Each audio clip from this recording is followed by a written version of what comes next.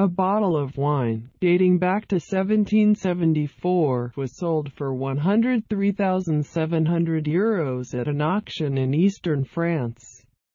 Two other bottles of the same vintage fetched €76,250 and €73,200 at the same auction. The three bottles contain the Vin Jaune yellow wine produced by the 18th-century winemaker Anatole Versel. The 870 milliliters capacity bottles have been preserved for more than 200 years by Versel's descendants in a buried and vaulted cellar of Arbois, the capital of the Jura wine region in eastern France.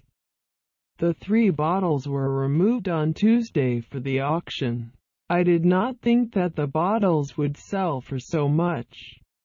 The last record set in 2011 was €57,000, said auctioneer Brigitte Fanot from the Jura and Cheras auction house. The buyers are Canadians and someone who bought 4 Americans who have ties in France, she said.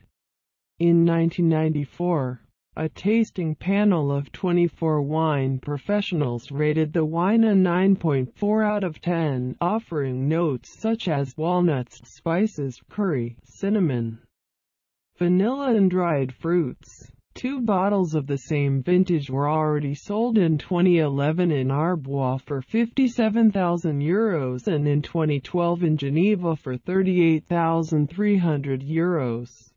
Thank you for listening to my channel. Please subscribe for get hot news in the world.